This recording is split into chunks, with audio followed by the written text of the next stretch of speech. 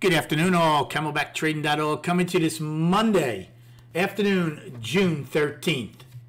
We're looking at Window Trader's market profile of SPY, IWM, and triple Qs. So another big hit for the market today as Russell and Qs closed down 5%. We closed down 4%. There is still another silver lining for the bulls. We have a 10-wide POC again, all three of us. So very interesting. We have a huge gap down. We never get back above it. Never see A's high again, yet we go 10 wide, just like we went 11 wide on Friday, right? I said, was that long-term money buying Friday? I don't know. They let it down again if that was the case. So just very interesting note with these wide POCs. We have not held a trend day down since Thursday late afternoon with those two large sets of single prints, right? Since then, we have two big gaps, Friday and today, yet no single prints held. So that's pretty interesting. 145 million on the tape. Excellent volume again. We did 130-something million on Friday. So with the after hours, we're going to be doing over 150 million. Excellent range again with an $8.51 range. Had a good day today. We called this day very well. The only part of this day that threw me for a little bit of a loop was how high G got. That's it. I know you have to respect how they can move it. That was the only loss I had in that time frame. Nailed them the rest of the day, though, all day. So I took one long. Well, believe it or not, I wanted to take a long on the opening.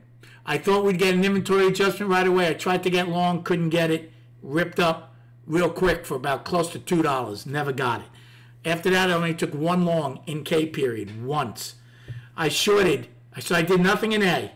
I shorted B. Started shorting the opening in B a bunch of times with the 382 and the 379 puts. Did well on that. Shorted C with the 379 puts with the single prints. Then in D, got myself in a little bit of trouble early. I didn't mind that they were going to fill C single prints, but I didn't expect them to rip as much as they did. I started a short, not at D or C's lows, probably between B and C's B's low and C's low in the middle. I started a small short, but when they filled C's single prints, I did put on a 50 lot. Well, it started going against me pretty good, and I got it up. We got to half back at the time, which is just around where D's high was, and I was up to 375 puts when it finally backed off and paid me very, very nicely. Of the 378 puts, I had 375 of them and got paid nicely. Then in F, I took a short thinking it might be the afternoon rally high against the opening. Got paid on those. That was 381 puts. Did it again in G, but this time when it popped above the opening pretty good, took it off for a loss. I period. I said, okay, we backed off a lot in G. I'm taking that short against the opening I. Did that, worked out beautifully, 382 puts. And then it got rotational with a lot of chop. So in K period, I took a long basically against B's low and E's low, the 376 calls, which paid me. I did nothing in L or M period, but I had a very good day overall. As far as our destinations, upside, we have a lot more again. Price probe, D's, was it L's low or D's low?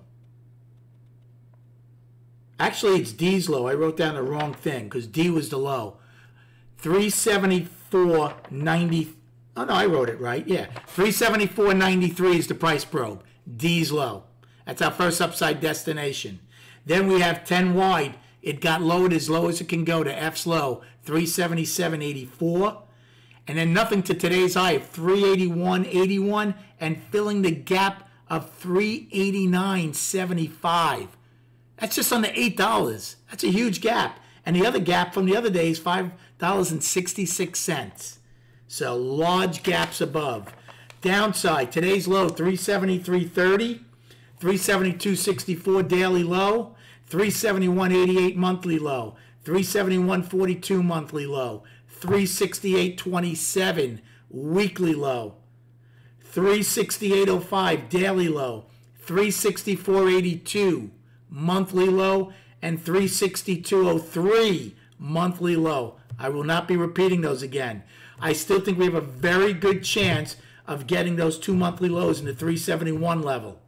We'll see if those provide some kind of buffer to stop the downfall. If they don't, then we should go to those low 362 monthly lows at some point.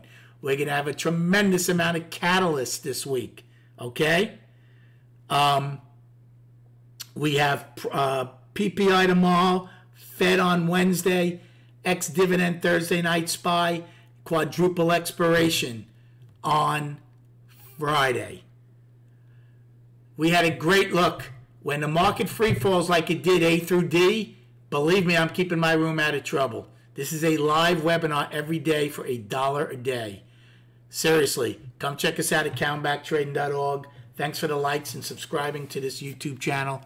Rest up, enjoy your evening, and we will speak prior to the opening tomorrow. You know what? Hold on a second. I hope you guys are still there. I didn't even show you the charts. I'm losing my mind. I have a consultation, but let me show you the charts real quick. There's the monthly. Took out last month's low. Okay? Down. Weekly. Down. Gap is my main focus. Daily. Down. Gaps with an S are my main focus. Now have a good evening, and we'll speak prior to the opening tomorrow.